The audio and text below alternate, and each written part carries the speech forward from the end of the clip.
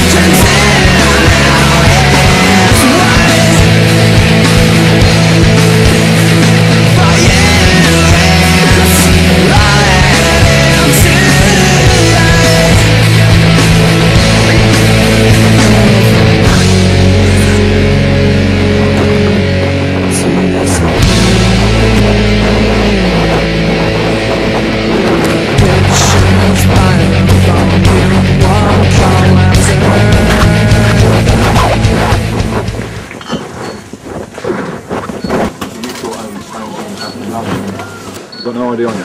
No, but I'm accepting calls. Right. Is this some sort of prank, is it? No. No? I think so. Right. I can't serve the alcohol without any ID, I'm afraid.